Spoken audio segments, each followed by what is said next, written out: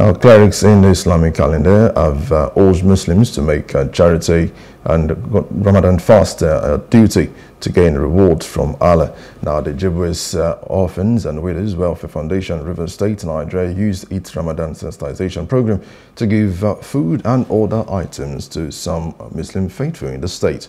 Now, the foundation focuses on Muslims and available government health programs and promoting abstinence from drug abuse.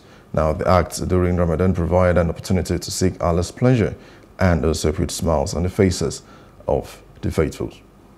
It's a month of giving, it's a month of charity, it's a month of forgiveness, asking for forgiveness from Allah, and also blessings.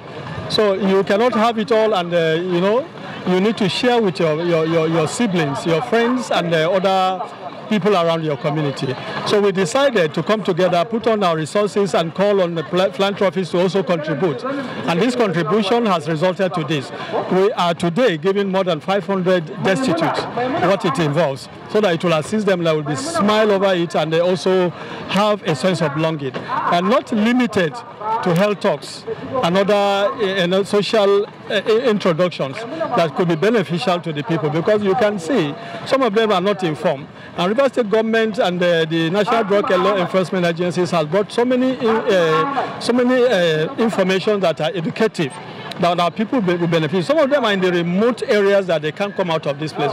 But the essence of coming here now is to get the incentive and as well be informed. Distance between the Hausa people, those are coming from north, and those are living here, so that we have to do anything that can bring Muslims about their religion, to understand what is the really teaching of Quran and the Sunnah of Prophet Muhammad sallallahu alaihi wasallam.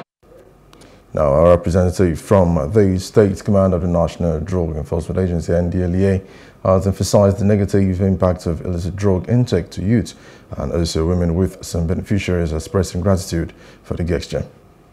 Health, it affects the health. It destroys the kidney, the liver, the brain, everything. Now we notice different ailments are common in the society.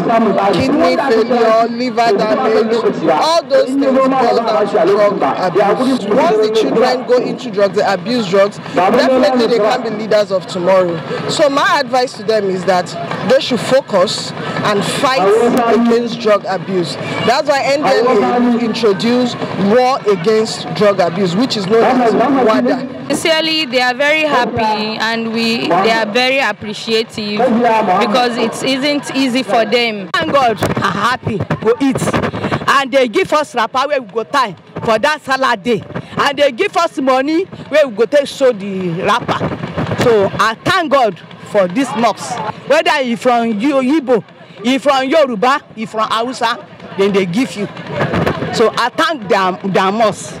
May Allah reward them. May Allah bless them. Allah will open way for them, inshallah. Hello. Hope you enjoyed the news. Please do subscribe to our YouTube channel and don't forget to hit the notification button so you get notified about fresh news updates.